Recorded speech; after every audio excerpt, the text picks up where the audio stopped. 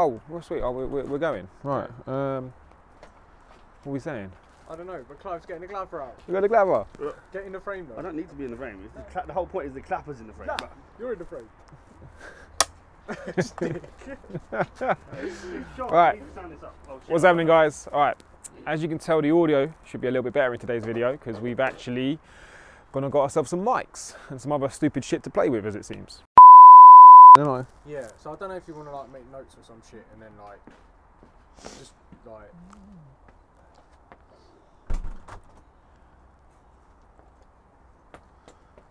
No, higher, because it's not in the frame. You basically got to be in front of my face. Yeah, that's pretty much about it. What's happening, guys? Okay, welcome back to the next vlog. Hopefully you can tell there's a bit of a difference today because we've managed to sort out mics and some other stupid shit to play with. So hopefully this is going to sound a lot clearer and a lot better. Today I'm working on the front end. We're getting close. We're getting very close now for the car ready to be run off to get the exhaust fitted. Once the exhaust is fitted, we can then send it off for a dyno run and get the engine fully set up. Because I bought my engine from California, it came to me mapped, ready for E85, and obviously we don't really have easy access to E85 ethanol in this country, so I have to get it set up for 99. Today though, I got Audi Q7 6-pot calipers we're going to be mounting to the front because my adapters have turned up. The calipers are here next to me. I don't know if they're going to fit. It's a little bit dubious. We had a little brief trial fit with them last week. It's not looking good, so we might have to slip a 10mm spacer in, which is not great because the wheels clearly sit way too far out already. Other than that, you'll see we're going to be doing another few little jobs and I'll run you through it as we get to them during the video.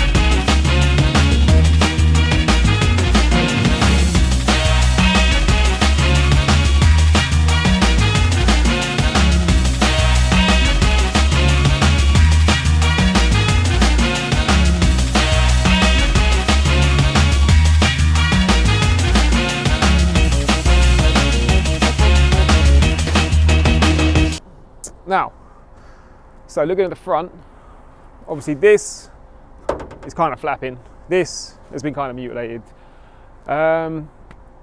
We had a comment about this being a bit of a hack job. We're not doing bodywork yet. All we are doing is cutting everything required to get the car to move because we can't do anything until the wheels are aligned, but I need to get my engine running. So basically all we're doing right now is removing any part of bodywork that is in the way to get this car on the floor and get it so it can achieve lock, because no one's going to be happy if I bring a car to a shop and they can't turn the steering wheel lock to get to maneuver it around when they're pushing it. So I can assure you the bodywork will be fine when we actually start doing bodywork. I don't really want to do it in the rain anyway. As you can see, we've got 350z discs on the front. These clearly look fucked, but they are actually brand new. Let's take that off. Right, we have these custom adapters from Eximus Customs, which is a group you can find on Facebook. They do a lot of caliper brackets for a lot of cars, so we'll put a link down below if you want to hit them up, see what they got. They might got something for you. So we got these, and we have some Audi Q7 18Z 6-pots, which is what is going to be mounted on here. So the next job you're going to see me doing, I want to figure out which one goes on this side, and then hopefully we're going to get this on, get the disc on, get the caliper on, and then it's the moment of truth and we'll see if the wheel actually goes back on. I'm not confident, but we have a variety of spacers, so there's a good chance this thing's about to get wider.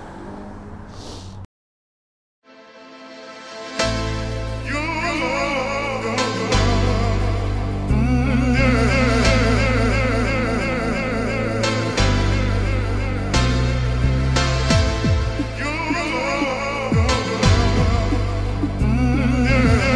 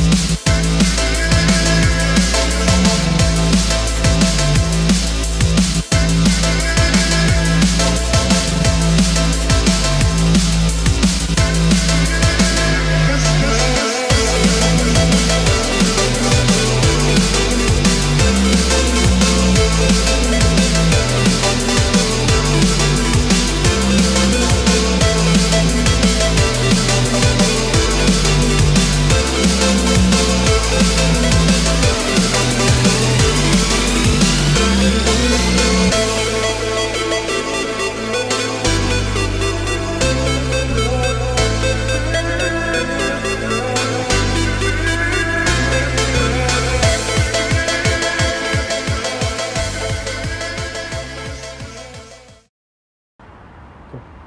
Right, calipers mounted nearly. Just got to trim a little bit more out of the hub. I wasn't aware I had to trim the hub, but it feels fine. You know, it still seems to have a lot of meat on it. I don't see it being an issue. The caliper is on, the wheel is on, there is no spacer on this wheel. And we seem to have clearance.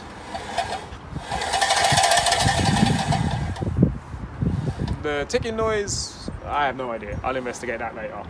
But I'm not sure if Happy's going to be able to film this to show you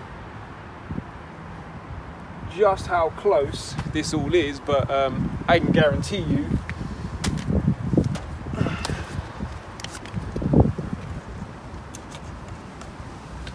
it's pretty damn tight.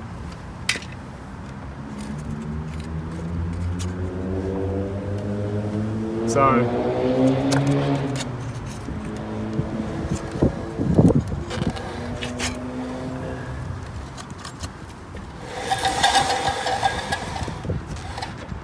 I would say we're going to have to hit this with maybe a 3mm spacer, because when this caliper's been powder coated, you're going to gain a couple of mil. So yeah, we'll probably have to stick a very small spacer on the back of this, but I am very happy with that.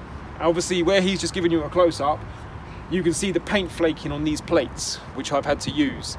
That is simply because they're steel plates. There was a issue with my wheels, basically. I basically rattle canned them, and that's why they're flaking. It's got nothing to do with the wheel manufacturer. It's not a problem. The wheels eventually will be refinished before we finish this build.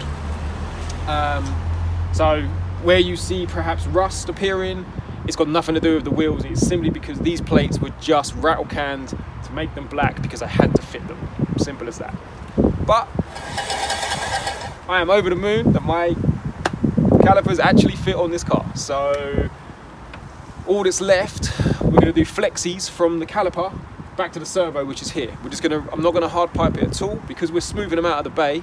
We're just going to flexi all the way from the servo straight into the caliper.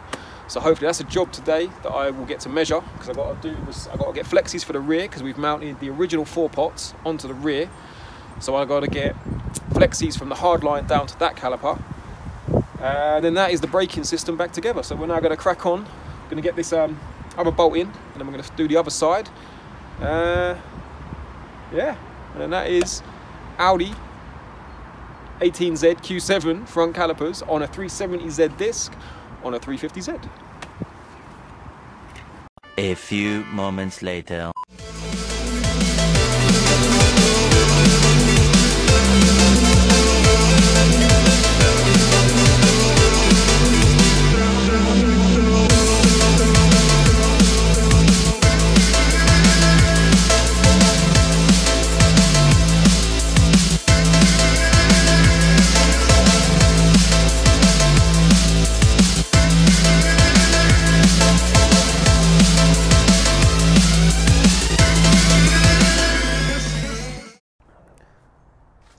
We good? Well, are we actually rolling? Yeah, we have rolled for ages.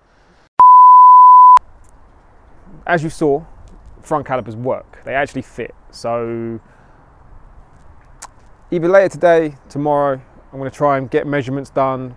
What I'll do, you see, to check for the lengths of the flexies I need, I'll probably try and get some plastic tubing or something, so I can physically run a feed, take it out and measure the actual length, so I can get my flexies pretty much bang on, so I haven't got loads of steel lines just hanging around inside the where the servo is. I hope you guys are enjoying the vlog so far. Obviously, none of us really know what we're doing, so a lot of this we're just making up as we go along. So I'm quite pleased the brakes have worked out quite well. If there's anything you guys want to know about what we're up to, about some of the cars, drop it in the comments below. I'm sure we'll answer your questions either there on the comments, or we'll bring them up on the next video.